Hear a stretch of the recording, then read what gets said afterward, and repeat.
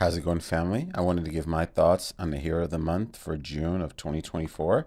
We have Aviana, legendary hero, holy element, fighter class. So I went to research her name like the geeky way that I always do, and it's derived from the Latin word meaning avis. Latin word meaning avis. The Latin word avis, which means birds.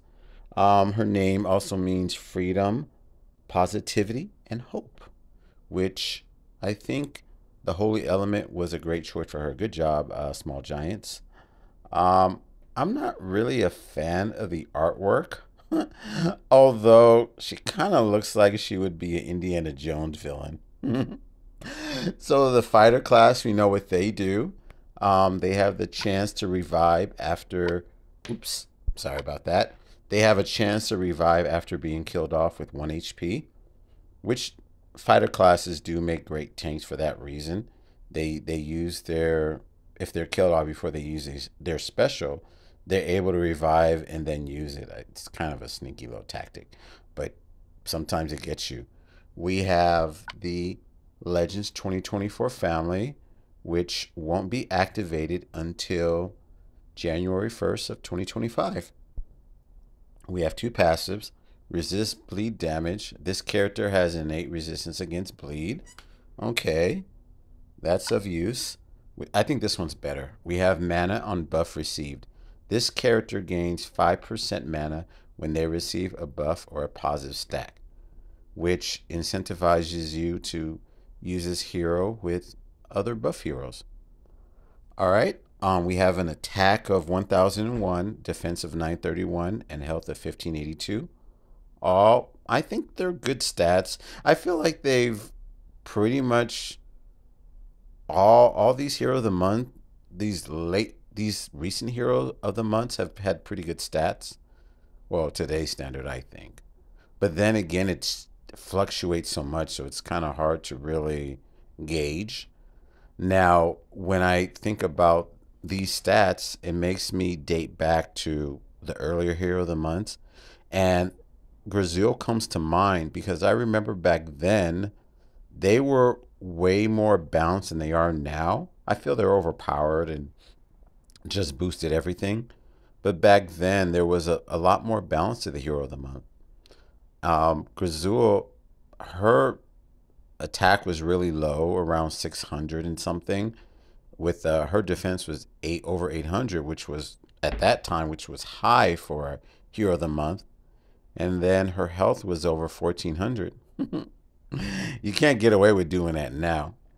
So let's look at her special, Falcon Screech at average speed.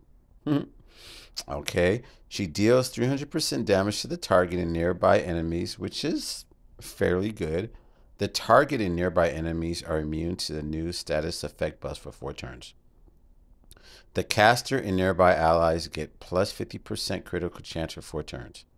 Element Link gives all holy allies plus 5% dodge chance for 6 turns. This effect can't be dispelled. Okay, I think overall this is a usable hero. I I like I like the bullet points that are here.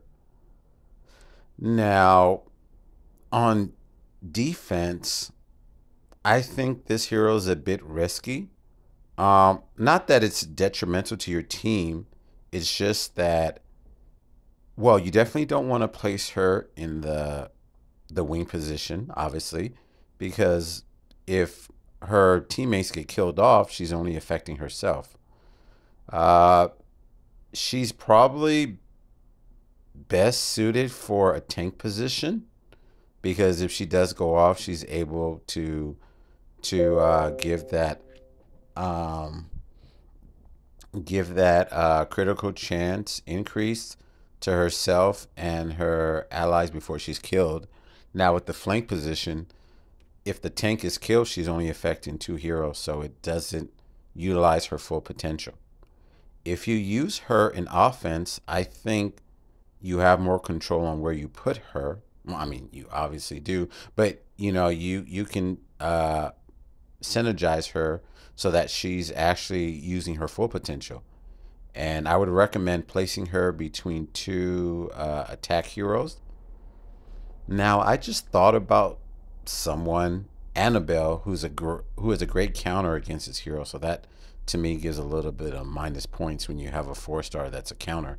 And the reason why I say Annabelle, because Annabelle could remove buffs and debuffs, which would relegate Aviana to only an attack hero. Um, Now, I think she would be good for a Titan if you, and I think she would be best, obviously, be paired with stacked holy heroes, not just for the element link, but for the damage. Like, let's say I have in mind if you were to place her between a defense down and elemental defense down hero. The only one I could think of is Costum Leonidas, who both versions have an attack down and an elemental defense down. And if you don't have him, most likely you probably have Guardian Jackal. And then you would place her between that hero and then probably someone that does defense down. And the thing is, you would actually want to, if you want to synchronize it, you would put her between two average heroes. That way you can do an attack down, a defense down, elemental defense down, followed by her.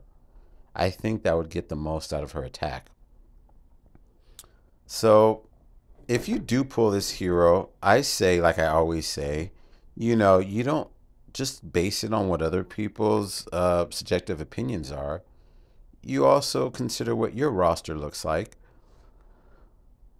And if you kind of have doubts, just bring the hero to 370, take them for a test drive, and then see if they're worthy of your essential materials. So just let me know if I got this right or I got it wrong, if you receive this hero, if you're going to use them or anything like that. Okay, well, thanks for watching, and I will catch you in the next video. Peace out, and I mean it.